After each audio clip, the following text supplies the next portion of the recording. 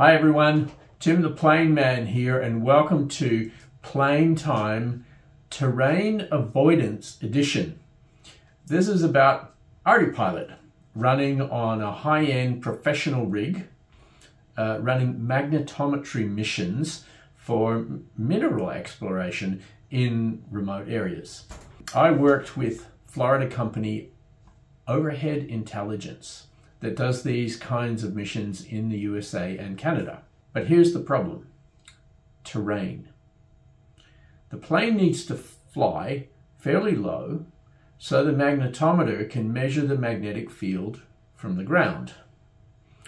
ArduPilot has a terrain database for most of the world, but it's not always accurate or up to date.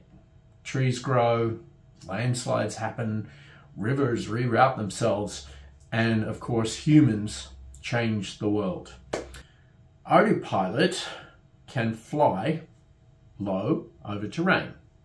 It's out-of-the-box capability. But how to avoid crashing into unexpected terrain?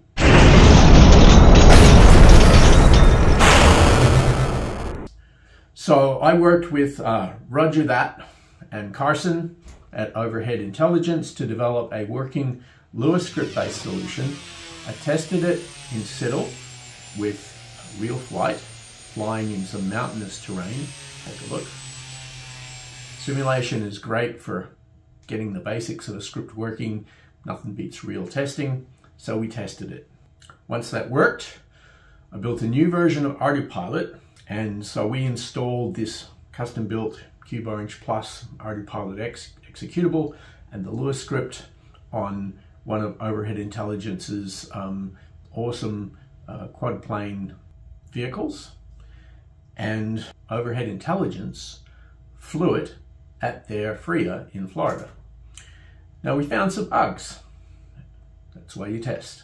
It didn't quite behave exactly the same in real life as it did in the simulator, so real testing in a real world situation is core or key to making this work. But the fun part about that was I fixed them here from my office here in Edmonton in Canada. The guys loaded the script on the plane out at the field in Florida and flew the fixed version of the script, and it works flawlessly.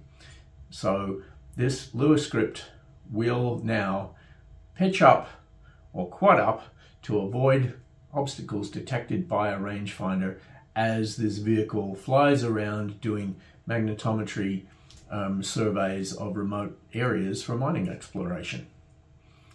Very, very cool. ArduPilot magic.